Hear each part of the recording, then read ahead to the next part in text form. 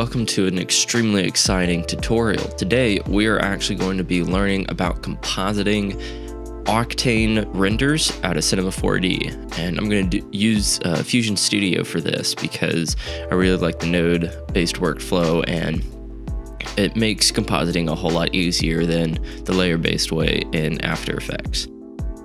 So here is the final node tree of this shot that I have. It may look a little intimidating, but it really isn't.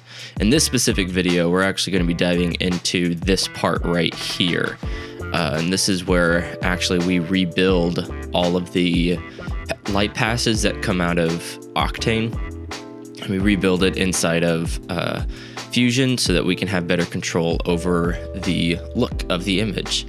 So let's go ahead and first actually dive into Cinema 4D, and we can learn about all the different passes that I use when rendering. I'm going to do a quick little shout out about our little art community that we're building here. This is my Discord. We are starting to kind of launch this thing and get it going and get it being pretty fun. We already have just a couple people on here, but we love to have more people.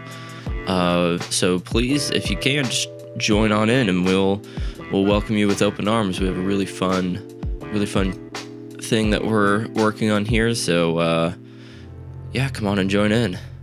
So since we are starting in Cinema 4D, let's go ahead and take a gander at this scene. It is a really kind of geometry heavy scene. I've got a bunch of photo scans from Ian Hubert and his asset library.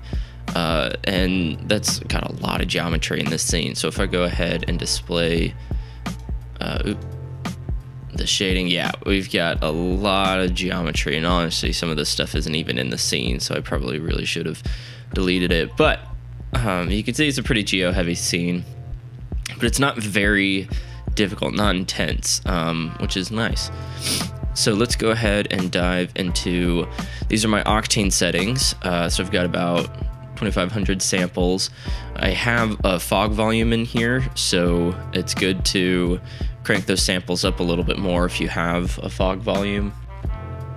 I have the diffuse and specular depth set to 8, GI clamp to 1, and then I do a little adaptive sampling, and that helps bring down a little bit of the render times. I did a linear workflow with this. So a couple things that need to be done in order to do a linear workflow. You're going to want to come to your Octane camera, go to your camera tag, and in the camera imager, make sure it's enabled, hit neutral response. Make sure it's set to neutral response. And then whenever we go to our render settings, and we can go to Octane render on the main tab, change it from tone mapped to linear. And then you're pretty much done. You're ready to go ahead and click all the extra passes that you want. So I always use my denoise passes. Those they're just better for me. So for this project, I have almost everything in this scene except for volume emission. So I check the denoise beauty to reference against whenever we composite all the layers back together. The diffuse direct, reflection direct, diffuse indirect, reflection indirect, and the emission and volume.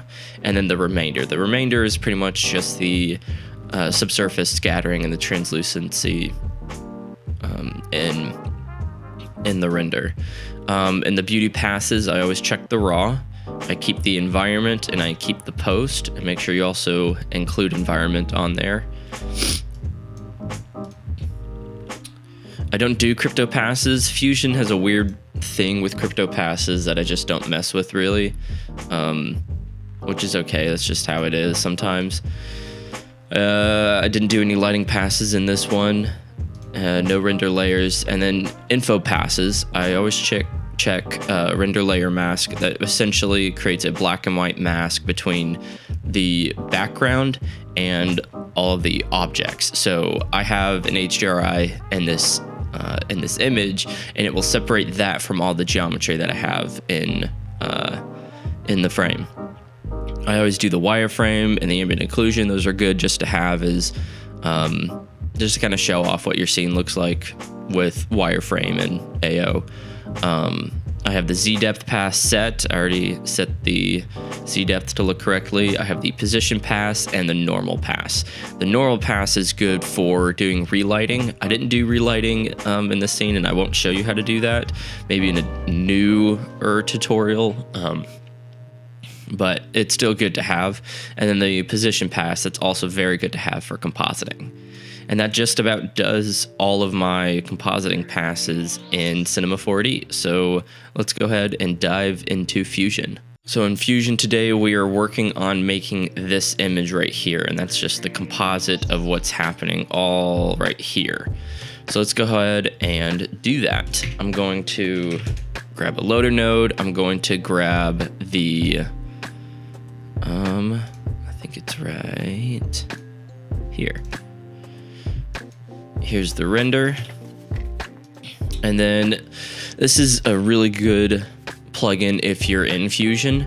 It's called Reactor, and it is incredibly powerful, incredibly important. Basically, it is a hub for some really awesome scripts and plugins and stuff. And there's a huge list of things that are on here, and I highly recommend getting on here, grabbing as much as you can, because they're really good. They're all really, really good. So just a couple of the ones that I have, which would be good to use. I have ones that I'm going to be using in here. You're going to want Split EXR Ultra, and I'll show you what that does in just a second.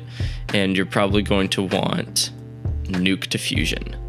And if you know Nuke at all, this is a great plugin to download and enable, and it just really helps with transition from Nuke to Fusion, essentially.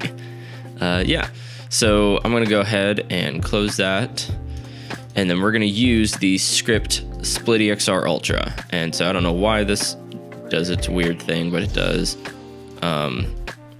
So what it does is it will split out all of the different multi-channel files into their own loader nodes, which can be really useful. So I go ahead and hit OK, and boom, they're all down there. So this one right here is our AO. This is our denoised emission layer. So that's the layer that has emission. This is reflection direct. And something important to know, you're viewing this in linear space. So linear space is always going to make it dark and crunchy, and Fusion has a really cool viewer LUT that will just transform it into sRGB, which is what we're going to be looking at. So this right here is the denoise beauty. You can tell it's very different from what this is supposed to look like. So what we do is go right here, this little grid looking thing, you hit enable, and then you do the drop down to sRGB, and boom, there you go. Now that looks just about correct. We have a Z depth pass, which you can't really see anything there, and I'll show you what you can do with that later. The denoise remainder, that's the essentially translucency and subsurface scattering. Here's our shading normal, which could be, like I said, good for relighting. I have the diffuse direct. We have the environment, which is just the HDRI, diffuse indirect.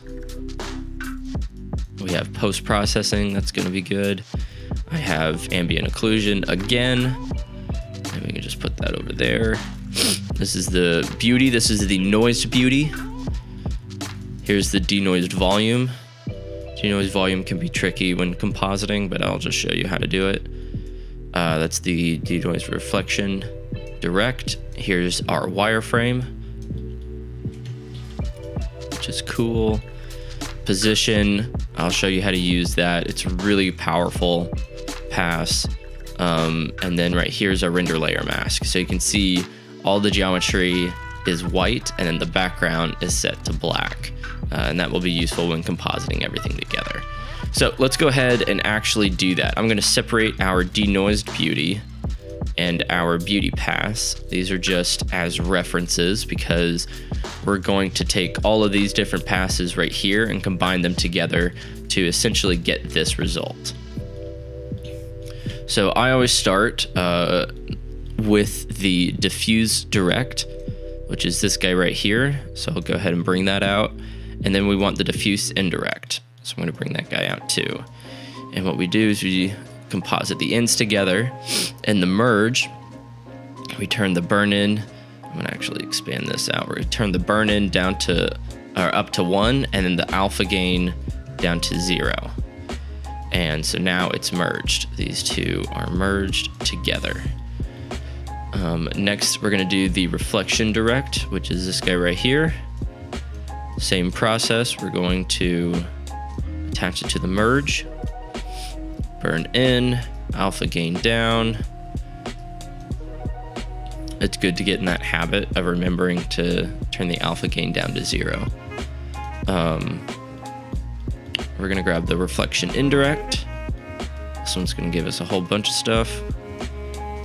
Merge, burn in, alpha gain down. That's already looking really impressive. Very nice. Now we want the remainder. Or wait, where's the emission? There's the emission. I'm going to grab the emission. We're going to pop that guy in. Burn in, alpha down. Denoise remainder, which is our translucency and subsurface scattering. Burn in, alpha gain down. All right, and then we're gonna get into the denoised volume. This one can be fun. Look at that, that looks cool. How do we do it? Well, burn in, alpha gain down. There you go, simple as that. And that just about does it. The last thing we're gonna do is the post-processing, but I'm going to add that after we add the environment in. So to add the environment in, I'm actually going to use this render layer pass right here, and that's gonna be pretty useful. I'm going to essentially cut out, actually I'm gonna add the denoise volume later. What I'm gonna do is cut out everything in here and then attach the environment afterwards. So let me show you how to do that. We're gonna use a, let's see, we're gonna use a channel booleans node. We're gonna attach that in. So now we can look at that. We want to turn the RGB into doing nothing, and now we have the alpha from the render layer mask, which is perfect. That's exactly what we want. So once we have that, we can actually go ahead and combine our environment in the back. That's perfect. We don't need to burn in or alpha gain down because that's in the background. And then we can go in and add our denoised volume, which actually we just do that. Denoised volume, that's looking good. And then the final thing is going to be to add this post-processing node. And this one we can just burn in. And there we go. Now we have it looking correct. So beforehand it was like this, and if we check against our denoised beauty, which I can check against our denoised beauty, that looks exactly correct. Exactly. And so then we added a little bit of fun and massaged, added the post-processing, and now it just looks so good. It looks so good. All right, congratulations. That is the first pass of creating or compositing together all of these layers. Next thing we're gonna do is go ahead and dive into the info passes and compositing some smoke effects and dust effects into the shot. All right, thank you very much.